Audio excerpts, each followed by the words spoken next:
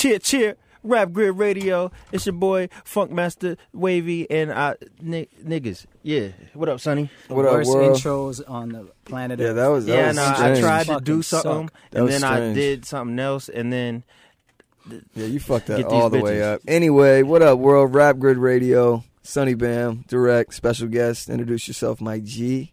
And I know Nino Bless. Yes, sir. The one At and Nino only. Bless on Twitter. You already know. Nino, definitely, I would say one of the, if not the most well-known, artists musically that we've had so far on. Would you agree, direct? Dope. yeah, Nino is the dude, man. Because we obviously have done a lot of battle rappers and stuff, and some are further along musically than others, but Nino is obviously in a whole different realm. Respect. So the main thing, would you say that people that listen to this at least know you for is probably the Slaughterhouse connection? Absolutely not. No. What would you say that people that listen to Nah, the rap? Slaughterhouse. Oh, word. You have me. I was like, word. I was like, you do some daylight shit? I was like, you boo-boo on stage or something I didn't know about? Yeah, I would say it's the Slaughterhouse song. I mean, what got me the Slaughterhouse song was a joint I did called 4 in the Clip, which was really big, like when the blogs first started popping. That was me, G-Rap, Cool G-Rap, Joel Ortiz, and Styles P. Then I did a song called Third Degree with Saigon, Crooked Eye, and Scram Jones. Shout out to all these brothers that I'm naming. And then I did a song called Times Are Hard with Joe Budden, which his following kind of caught on to me and started checking those joints out. And then Slaughterhouse came a little bit later. So, but yeah, Slaughterhouse hit the net and it was big and shit. I'm sure we'll get to that. Yeah. So where does the Nino Bless story begin? When you were little Nino Ninito and coming out Nino the the womb, you know what I'm Nino. saying? My dad's name is Hector. I'm Hector Jr. And then everybody just like, which Hector you talking about? And Nino. So that's how the Nino stuck. And then the Bless. So it's without the Enye. It's Nino without the no Enye. accent mark. Yeah, I dropped that because I was born and raised. I was born and raised in Brooklyn, so it's like I'm a New Yorican. So it's like no accent marks here. Then the Bless was just my tag name. People used to just call me Bless, and then I had a bunch of shitty ass rap names. You know what I mean? And I was like, that don't work for me. And then I just stuck. Let's it to hear me, a couple. Nino Bless. Let's hear a couple. My of first rap name, and I'm actually proud of this because whatever. But I want to hit it so bad. yeah, you want to hear it? You Yes. sure about that? Nothing tops Jaron Benton's, but we'll get to that. Go ahead. Nah, Jaron Benton is a cool name. No. His first one. His first shout out name. to my man Nestle. He makes me feel good about this story. His first rap name was Necessary, and I think that. Yeah, and it was so unnecessary. And that's my man. And but my first rap name, well, I had a bunch of them, but the one that I was pursuing was Question. Was what? Question. Like not a question, but a question. Nah, Hold on, was it Question. QUEST apostrophe CHON JAWN? Hold on, here's how bad it was. Here's how bad it was. I went by Question, and then one of my mans that rest in peace, my man 38 Special. He was from Starrett City in Brooklyn, and he did this song. He was like, "Fuck y'all who don't rhyme, question." Like he did a hook, and he was saying my name like that. He was like, "That's how you should do it." And I looked up to him, so I was like, "Okay." And it was so horrible. Question? And How long sounds did like you a go nigga by that Question? had I went by that. If you look at Immortal Techniques, Revolutionary Volume 2, I'm like one of the first shout outs, and he says question. Shut the fuck up. I'm one of the Yo, first we shout-outs. I'm immediately Googling that. Diabolic, Technique, Pen, they've all shot me out on songs. This was like 10 years ago when I was a kid. How do you spell that? Question. It was so horrible. We did a DVD called this Foul Play DVD, and please let's end this conversation. Shot Stimuli before he popped, Saigon before he popped. Me, Question. Yo, later night, I'm back. Yo, Question, what up, proud bro? of this. Yeah, I'm proud of this. I'm in an acceptance stage in my life. Immortal Technique was on there. It was a big deal. It was called the Foul Play, Fuck the Industry Overkill. And the only reason I'm talking about this is because some fans have accepted. They see Rhyme of the Year. They like, yo, were you Question? Like, was that you, dog? Because I used to have that DVD. So, like, that's why I'm shouting out all the hardcore Nino fans who've actually found out that I was that. But, yeah, you know what I mean? So the Nino Bless, I was just like, I want it to be me. I want to be more me. And, like, my music is more me now. It's not me trying to none of that shit. I feel like the ill thing in rap to do right now is to have a first name and last name. Well, Yeah, not I'm just not mad that. at that. Not just that. Not to cut my bad, but not just that. The names look like fucking screen names.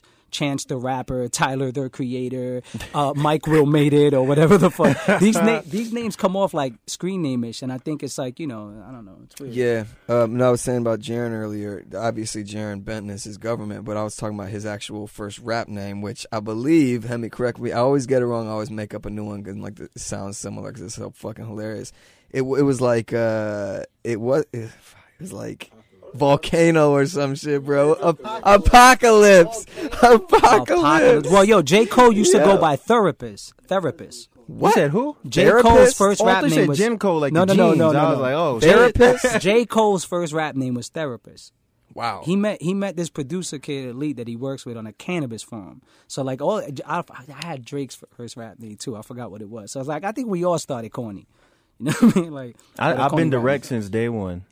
You have? No, I was D Money. That's because I'm gonna tell you why. You want to know the terrible reason why? Why? It's because I used to watch Moesha, and this nigga Ray J. Is that a real explanation? Yes, Didn't it's we a all? real explanation. What the fuck? I used to watch Moesha, and this nigga Ray J was fucking mad bitches, and his name was like Darren or some shit on the show, and he'd be like, "Nah, call me D Money," and bitches would be on his dick. And I'd be like, my name explanation. begins with a D Money. Wow. And then one day I realized what you're realizing now, and I quickly made up a new name that meant nothing, but I maybe have it is what it is. You know what I'm saying? It is what it is. Yes. But I'm proud of my history. You know what I mean? Word. I'm proud of it. Mine So too. you obviously grew up in New York, and a lot of those first big records that you were talking about are with a lot of other big New York names and so on and so forth. So, but you live in Florida now, correct? Yeah. Now, you told me recently you're going back to New York. Are you still planning Yeah. on going back up there? Yeah, I want to go back. Yeah. I know Your family's still up there, obviously. Yeah, most of my family's still out there. Like I want to say, like my immediate family, 90% of them. But it's kind of funny because my career didn't pop till I moved to Florida. Like it was the weirdest shit on earth, and it was. But you had already done like a lot of those records you just talked about before. Really, a lot of those were done when you were already in Florida. Nino Bless was created like by default. I actually was like I was doing marketing. I worked with Chameleon, Motor Technique, Coogee Rap, Saigon Graph, and then I was just sharing my writing with these cats. And then all of a sudden, like Coogee Rap is like, yo, you need to rap. Fuck How old this. were you at this point? I mean, was this like when you I were was like in my young mid-20s, man. Really? I was like So young you 20s. it's funny you said because Jaren, bring him up again. Is the You're same obsessed way. with him. Like he'll tell you he wasn't even that super. What do you say? I'm joking. I'm fucking. He wasn't even that serious until he was like 25 plus. Like he'll tell you he was fucking around. Like he was like, it was whatever. Yeah. And his first project he even put out, the self-titled mixtape, he was like in his late 20s. You know what I mean? It kind of happened with me too. Like I'm a late bloomer. I consider myself a late bloomer, but like I also didn't have intentions to rap. Like I didn't want to rhyme. And then, like, I was around so many rappers. Like, me and Graph were, like, really good friends. And, like, Graph was, like, I was looking at what Graph was doing, and it was just, like, how the fuck is he doing this? You know what I mean? And then I started, like, implementing some of the things I learned from him and putting in my own shit. And then, shout out to Graph, Philip Bernard. We're good friends. We made a lot of money together. And helping him, like, I actually helped him. Like, I used to do mixtape distribution. We traveled all around the East Coast, made a lot of money together. But, like, we would kick rhymes in the whip and all. He'd be like, what the fuck are you doing? Why are you pushing me? You need to rap. You need a rhyme. And I'm like, okay, Coogee Rap telling me I need a rap. And then that's when I took it. And then when Slaughterhouse came about, I know we'll get to that, I'm sure. But let's get to it now. Okay, well, when that song happened, I don't even think I was making music professionally for a year. So, like, that shit just kind of threw me off. Like, the way the song went down is kind of funny. Joe Budden called my phone, like, at 3:30 in the morning, 4 in the morning, because he knew I'd be up. And he was just like, yo, I'm wrapping up this album, which I think was Halfway House. That's where Slaughterhouse is on. He's like, I'm wrapping this album. Do you want to knock a verse out for it? So I'm like, yeah. You know, he knows I work quick. He knows how I get down. And then he's like, yo, you doing that mixtape with Crooked Eye? He's like, you know, what's up with Crooked? Cool. And then Joel and Royce came about, like, maybe, like, the next day. He's like, yo, I just want to add 2 dudes on it. And so there was no Slaughterhouse. It was just a bunch of guys in a song, kind of like similar. I did Third Degree, like I said, with Saigon Scream and Crooked. And then 4 in the Clip with G-Rap, Joel, and Styles. So, like, I had already done these records already. So it wasn't like I didn't think a group would form or anything. So it kind of threw me off guard how it hit the net, and it was just like, oh shit. And I was obviously the outcast of that situation. I don't mean Andre 3K and nothing. You know, I mean in a sense, like, people were just like, what the fuck? Like, where did he come from? Like, he just came in too quick. And those guys had like similar stories. And I always compare it. This is the best comparison I could think of. Imagine Larry Bird, Isaiah Thomas, Kareem Abdul-Jabbar, Dominique Wilkins in the picture, and then Russell Westbrook, and you're like, what the fuck is Russell Westbrook doing in here? You know what I mean? Like, it kind of like didn't make sense. Not even a year, you said. I wasn't even doing music professionally for a year. Damn. So I feel like I want to, like, obviously I've heard it before, but I feel like after you said that, I want to listen to it like right now, just to be like, damn, that's you, not even a year deep in my music with these like damn near legendary kind of dudes. I hadn't even been in the studio prior to that for like 4 years. I wasn't recording, just writing like 8 bars here. Now, how did you have the relationship with Joe to the point where he reached out to you for that? Had y'all known each other for a while? We knew each other, and then for the clip, I wanted him on that song instead of Joel. I wanted him on it, and then when the song hit the net, he was like, "I should have been on that." Blah blah blah. Then we did Times Are Hard, so I was always on his radar. You know what I mean? So like, did the fans think you was a member of Slaughterhouse, or were you actually a member for? Wasn't it? They still think I'm a member. And it was, I mean, you almost like, were, right? I mean, wasn't it kind of like, yeah. See, I heard the story was 2 of them wanted you in there and 2 of them were like, nah, how'd you hear that? Because I said it on I a don't song. know. Is that where I heard it? I said it on a song. That's funny. That's funny. But that, I mean, I don't even want to get to that part. But like, realistically, I mean, let's just be honest here. Like, Russell Westbrook's not in the picture with Dominique Wilkins, Larry Bird and them. It just didn't make sense. Mm-hmm. So looking back, it's like, if...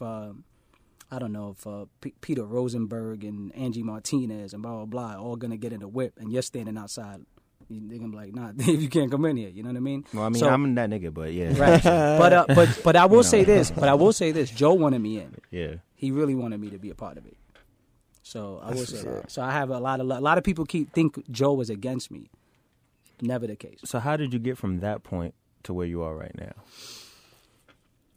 Graf asked me this a while ago. It was kind of weird because he was like, yo, that's crazy that with Slaughterhouse you was so raw. And like, now your shit is so much with Rhyme of the Year. Like, to me, you're getting better. So it's not that I've improved as much as these guys haven't. It's just I've also been in it a little bit longer. Mm-hmm. A lot of shit, man. A lot of just hard work. A lot of, to where I'm at now. Like, I kind of feel like that was a blessing. And I mean, you're supposed to say that. You know what I mean? Yeah. It's on Eminem. I'm not. It's a blessing. But I'm supposed. Yeah, get the fuck out of here. There ain't no blessing. This dude is just butthurt about it. But nah, it's worked out for me, man. Like I've done a lot of music. I'm on Pepsi commercials, making music for that, for TV, for film.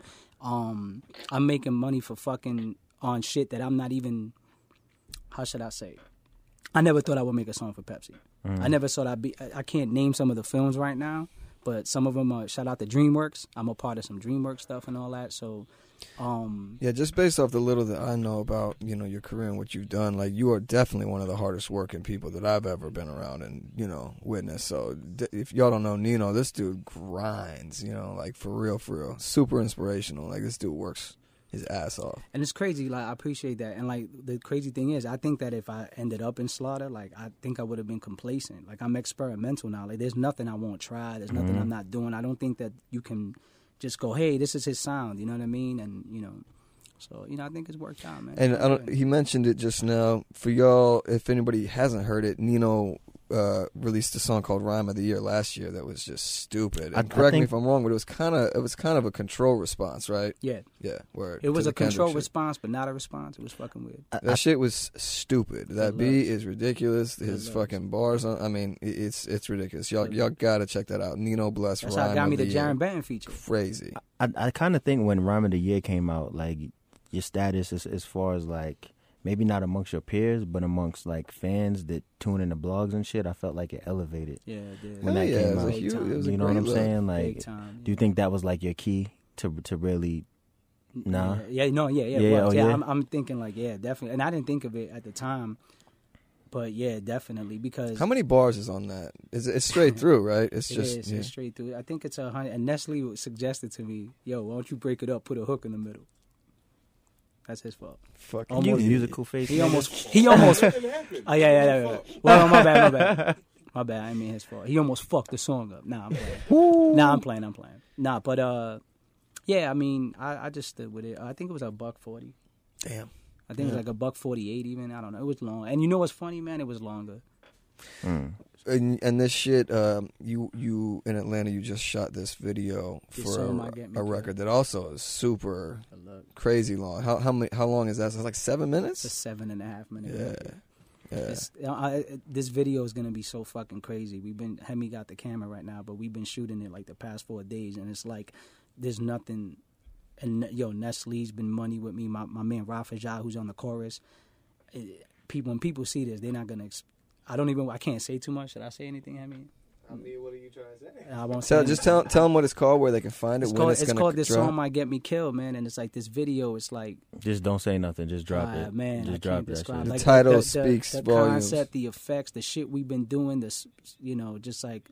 Let's just say this. I was in a harness for 5 hours in a crazy fucking room, wrapping myself with yarn and going crazy, pulling my hair out. And, we rented out this nice piece of land and shot there we were there for like 7 to 8 hours all night, lighting fires and shit. Like, wait till people see what it is, man. Like, and you know what's crazy? It's like, this is going to take me to a whole nother level because visually, it's going to put me out there. But, like, when Hemi first brought the idea to me, shout out to Hemi. Yeah. When he first brought the idea to me, I was like, I'm not doing this shit. Like, I looked at it, read the treatment. I was like, what the fuck? I don't want to hang. And all this crazy shit that he was talking about. But it's crazy now, right? 4 days, the last 4 days of it, it's impacted my life. And it just made me hungry. Like, I can't wait to go home and work on more music. True. And do more videos. I want to get into something, Nino. What up? To kind of tie it in with what we do here at Rap Grid, you know what I'm saying? Like, every battle rapper in the history of battle rap knows you. And it's like, yo, I was going through this, but Nino told me, he showed me the lyrical light, and I decided to go this way with this shit. You know what I'm saying? Like, how do you know every nigga that ever decided to try to battle and shit? PH, Pumpkinhead. The first rapper I ever met in my life was Pumpkinhead. So, like, and then if somebody he'll put me on three-way with rappers, and he'll just be like, and then that guy just be like, yo, give me Nino's number. And then it just kept staying like that. And then me and Pat Stay became friends. And then he'll tell him, yeah, like my man Nino said. And then I'm talking to the other rappers. And it's kind of just like that, you know what I mean? But we spoke a couple times about you jumping in a battle. Yeah. Is that something you still want to do? And you got a camera issue? You got? No, just keep going. Okay, keep going. Those that know Nino, know his music, I think would definitely say that you would be a serious problem in the battle rap shit. You know what I mean? So who's some of the names that you would think about looking at? I spoke to Chilla about battling. We talked about it. I think that would be kind of interesting. Il Mac and I spoke about it. But outside of that, man, I don't know. Like, I definitely want to build my music shit up first and then see if, fuck around and battle an artist out there. But, yeah, I would probably jump in. It just got to be like the chicken. You know what I mean? It's got to be the right amount of chicken, the right amount of eggs hatching in the kitchen, in the chicken, all of that. All that shit got to make sense to me. And I do it for the culture because I want chicken.